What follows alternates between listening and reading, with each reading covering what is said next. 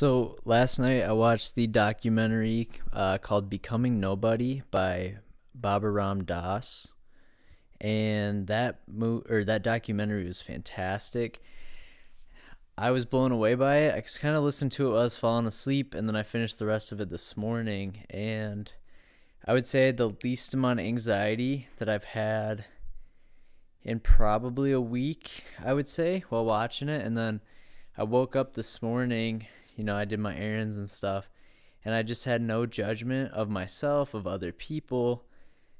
It just felt really good. That's the only way I can describe it. It was like when I'm in my meditative state and I was sitting there just listening to, you know, like lo-fi music and doing some meditation, and it was just a really good time. And I was just very comfortable then. And of course, the weather has kind of changed since then. I woke up, it was like perfectly sunny. The weather is like 65, and I just sat in the sun, after I got back from running errands. And it just felt like a really solid day throughout the day. And that's kind of, how I've been feeling all day. It was pretty good. And I was like, well, I want to make this video so I can kind of share my experience. And Becoming Nobody, it really highlighted talking about death, and I think that's something that the Western culture doesn't do enough, like our Western society. A lot of Eastern societies and Eastern philosophies and cultures talk about death, and they're really open. And he said a couple things in that documentary, and I'll highlight the first part, but he said that death is just a transition, and even when people die young, we're just transforming out of this body, right? And that's what I thought was really interesting about what he had said there, Baba Ram Das, was him saying it's just a transition, right? We're going to go into a different state in the afterlife, and whether you believe in God. And he was just kind of saying, no matter what you believe in, you're going to leave this body. And that is one part of your life that you should definitely begin to accept, right? A lot of people always look at death as like such a negative connotation. And I get it, right? Like death it's a scary thing to think about, but once you kind of open yourself up to it and accept it, it really allows you to open yourself up to the world and experience life and live in the moment, because you don't want to miss out on your life simply because you're afraid of dying. I know we've gotten pretty deep out of the gate, but I wanted to open up with that because that was just had a really profound impact on me.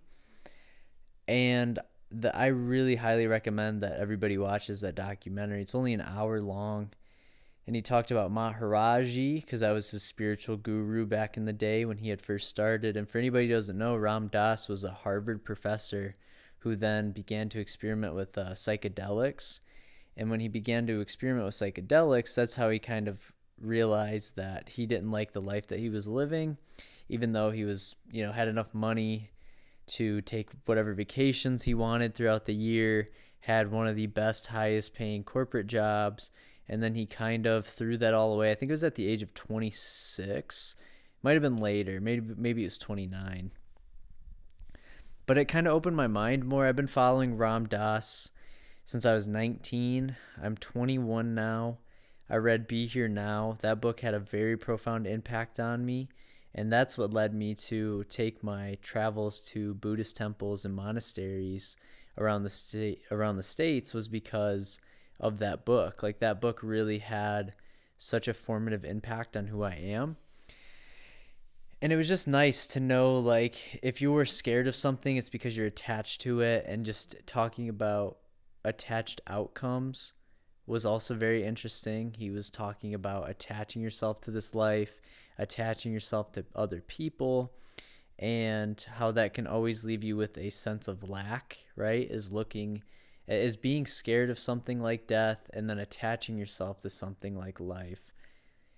It's just so profound. Like those are some of the most profound things that I've heard in a while. And especially when you live, like it was almost like I was no mind living this morning. I've kind of gotten in my head a little bit as of recent, but if you can cut out external stimuli and external factors, you can really dig deep into yourself and find your purpose, find why you're living, what your goals are, and what your expected outcomes are, but not to attach yourself to them. Even Phil Jackson, right, the NBA coach and the basketball player, he won 11 rings, 6 with the Bulls, 5 with the Lakers, with players like Michael Jordan, Scottie Pippen, Shaquille O'Neal, Kobe Bryant. And he always talks about how if you're able to set yourself up for success, and at that point, when you set yourself up, you can then just hope for the best. Like, you just can hope that you prepared as good as you could to achieve that outcome, but to never attach yourself to it. And they would always have practices, and they would do, I'm pretty sure it's called one mind breathing or one breath, where they would all get together and work as a team. They would work on breathing and exercise as a team in the middle of the floor, just so that they could become more connected as a unit. And just even Phil Jackson bringing in Eastern spirituality is just something that's so crazy to think about, right? And such a, NBA players live such a lavish lifestyle. And Phil Jackson said that, traveling to city after city leaves you with such an empty feeling, because you're only in a place for 1 to 2 days, and then it's on to the next one, and you can't really soak it all in. So I like that realness from him, and I want to touch on that. But Becoming Nobody, I watched that last night.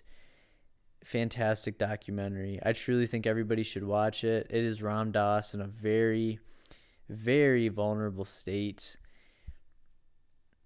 And he has a fantastic book. Be Here Now is the other one. But that it just had such a profound impact on me. And there was a lot in the first half of the book too, where he's kind of talking about how he got to the place that he got to and what made him question a lot of the things, and before he found himself, and then also bringing other people under his wing to, of course, then be their guru and their light in the spiritualism walk, right? So it was just really good, and I want to touch on that for you guys, and I'll probably leave it here. So make sure you guys like, comment, subscribe, and we'll have more videos rolling out eventually.